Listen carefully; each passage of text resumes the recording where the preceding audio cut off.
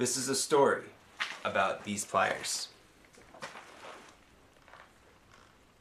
I was, I guess, 14 years old, and I had just learned how to make chainmail. You know, the kind that you weave and you make armor out of. What I would do is I would work for probably 12 to 18 hours a day on weaving these rings into strands of fabric, and then taking that fabric and weaving that into sculptures.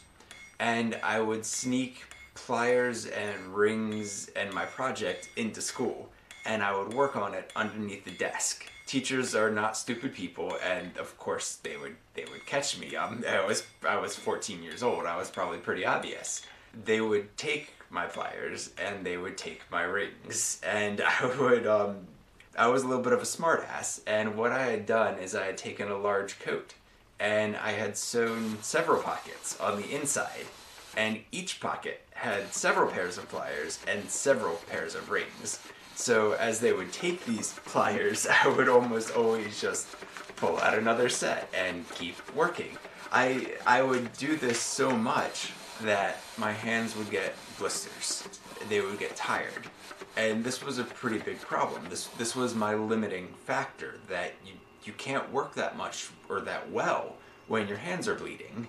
When I was 18 years old, my parents got me a forge and an anvil for my graduation present. And one of the first things I did was to make pliers specifically for chainmail. I adapted the jaws, the handles, and created something where you wouldn't have your hands bleed and you wouldn't get tired. A couple years later, I started to make jewelry as a professional jeweler. And I started running into the same issues I had with chainmail, that I used the pliers so much that my hands would get tired. And the materials I used were so hard that pliers would often just break in my hand as I was bending the material. This was a really big problem. So I took what I had learned from making chainmail pliers and adapted them to make better jewelry making pliers. One of the first things that I did is I made wider handles, so you could put more force onto the handle and it would be spread out over a larger part of your hand, so it wouldn't dig into your hand, and would effectively give you more power at the jaws. I started to polish the handles.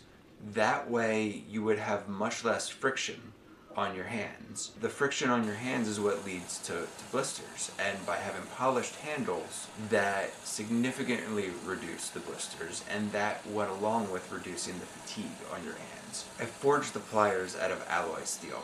By doing that, I made them tougher and more durable. I've been using the same pair for over 15 years.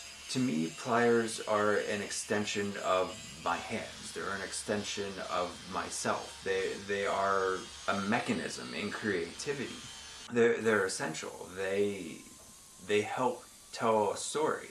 One day, a friend asked me to make him a pair of pliers, and I did. One of his friends then asked me to make them a pair of pliers, and I did. And this went on for a while, that I just started making pliers for people. I've been a professional jeweler for about 10 years now, and jewelry is something that is just what I do. It's part of my everyday. I wake up and I make jewelry. And helping other people make jewelry and creating these tools that allow other people to express themselves and to communicate their story. This is a really big part of me. I love to tell my story, but I also love seeing and experiencing other people's story. I'm honored that so many people have been asking me to be an part of their story. These pliers are here. They're here to help you tell your story.